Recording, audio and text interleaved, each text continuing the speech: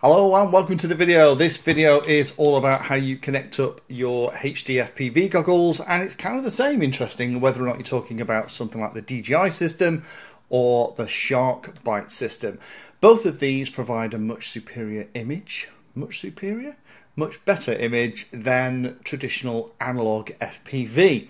But how you connect them up to the flight controller is something that's often skipped in an awful lot of videos. And when I was first starting with the DJI system in particular, it took me a couple of tries to figure it out, how to get it all working properly. So this video is for you if you have invested in either one of these systems and you're about to pop it on your model and you're not sure exactly what you need to do in Betaflight or iNav or how you do that little bit of wiring.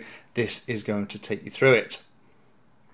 Now, you don't need a flight controller in order to use these high definition FPV systems. You can just put them on whatever model you want and you will still get all of the lovely pictures.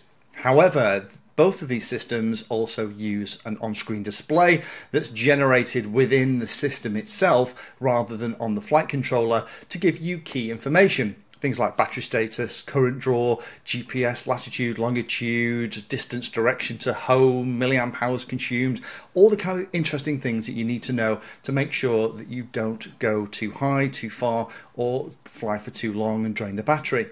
And that's the bit that I'm really going to focus on in this video.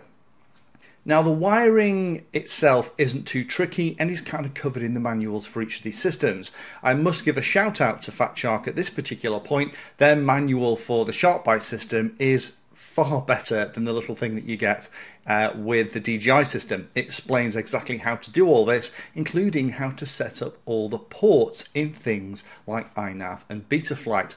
But the wiring in terms of the main power and the connection to the flight controller for both systems is pretty much the same. For the DJI system, let's do that one first. The first thing you do is connect the black and red wires to the battery power, anything between 7.4 and 17.4 volts. Check the particular specs for the unit that you're using, as well as the full-size DJI Air unit. There's also the Cadix one as well, which is a slightly smaller unit. And then you have two other wires in the wiring loom that are to go to the receive and transmit pins on the flight controller.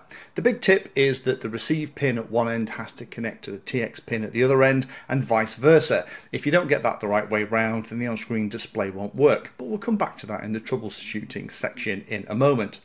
On the DJI system, because it's a two-way system that also includes radio control, there's also two extra wires, and those are the ground and signal wires that you connect into the S-bus input onto your flight controller. The DJI system actually supports two speeds of S-bus.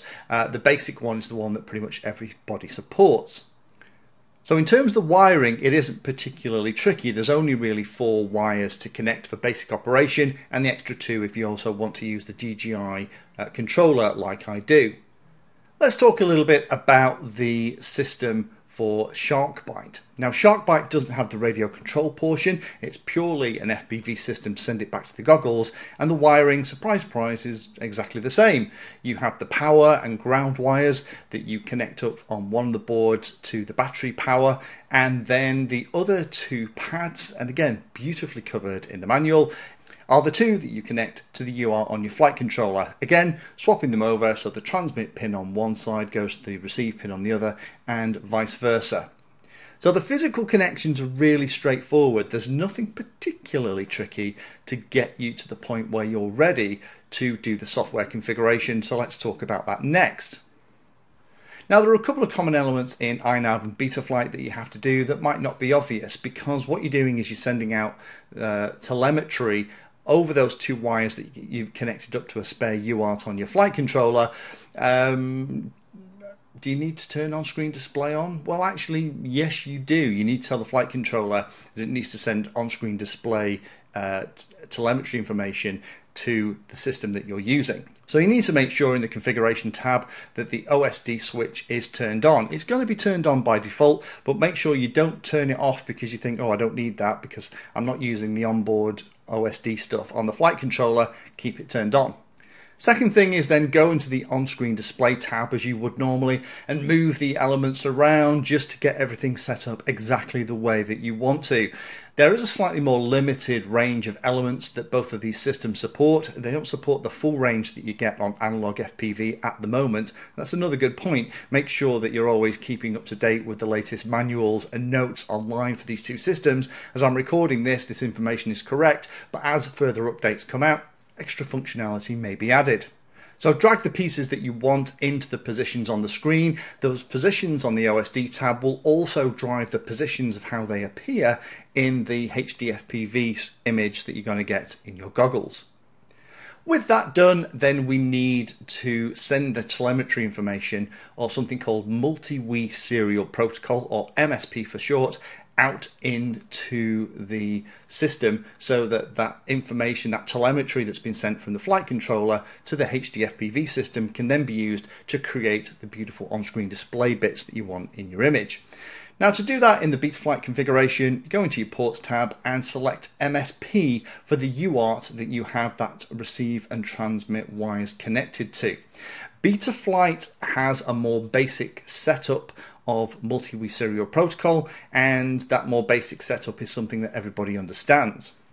If you're talking about iNav, then it's a little bit more complicated potentially, because iNav has much more stuff that it supports, and at the moment things like DJI don't support all the extra on-screen pieces of information that iNav supports. So what happened is iNav created two settings for this, one being the MSP setting, which is the standard multi-wii serial protocol that iNav uses, which is a superset of the stuff that's in Betaflight, because you have all those other kind of bits and pieces to do with navigation and stuff that iNav can do that Betaflight can't.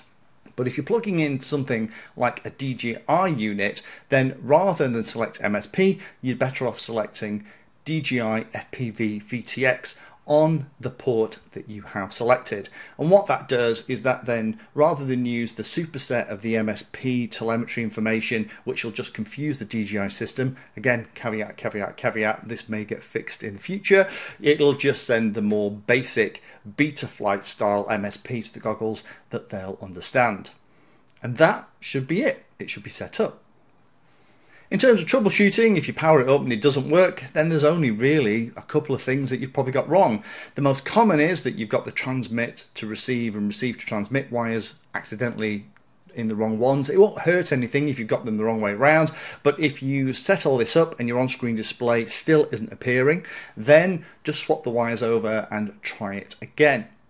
And then, of course, if it's still not working, just try those other three things that I've already talked about. Make sure that OSD is turned on in the configuration tab, move the elements that you're interested in into the positions that you want in the on-screen display tab in Betaflight or iNav, and finally enable the right style of MSP telemetry in the Ports tab for the UART that you have the system connected to on your flight controller. And that's either going to be MSP if it's something like Betaflight, or it's going to be the DJI FPV VTX setting in iNav if you're using the DJI system with the iNav on the flight controller. So hopefully that helps those of you that were interested in trying to figure out how this all works. It's really, really straightforward and simple. If you followed those bits of advice, you should find that you have an on-screen display and you're flying and get the critical information that you need to fly safely. Thank you for watching my video and watching right to the very end. If you want to find out what I'm currently working on, you can follow me on social media by searching for Painless360 in the usual places. If you'd like to become part of the inner circle, then you can become a Patreon. Details are in the description and you get lots of additional benefits.